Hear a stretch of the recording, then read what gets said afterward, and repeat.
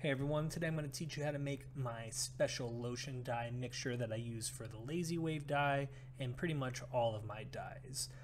First and foremost, you're going to need some kind of lotion, you're going to need Floetrol, some hot water, and then I use color intensifier that you get with iDye poly packets. That's optional, you don't necessarily need it.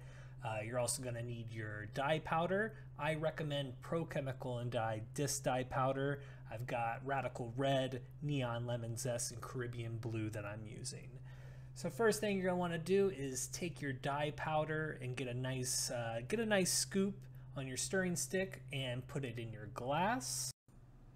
If I had to put a measurement on it, I'd say it's about a teaspoon, maybe 2 teaspoons.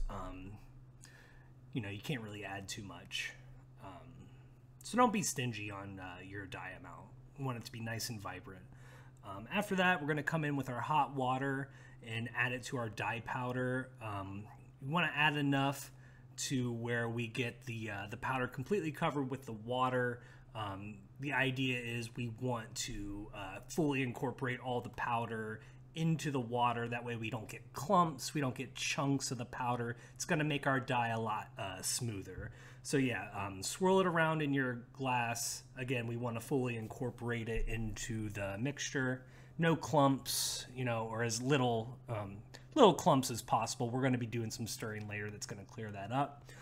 Next thing, we're going to come in with our Floetrol, a nice generous, helping of Floetrol into our mixture there. That's gonna keep our mixture from being too clumpy. It's gonna help us get that dye fully incorporated into the mixture. So give it a good stir.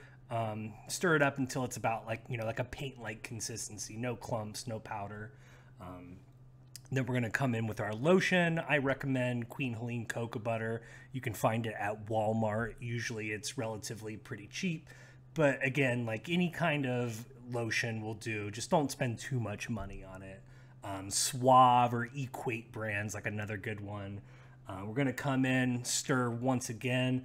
I'm a big stirrer. I stir a lot. I don't want any clumps. I don't want any chunks. Anything that's going to create any kind of smears or splotchiness in our final dye.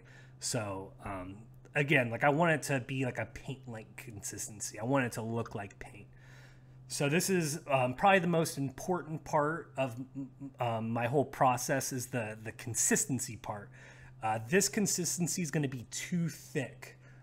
So we're going to want to thin that out. So you're going to take your hot water and pretty much you're going to add hot water and mix until we get the correct consistency.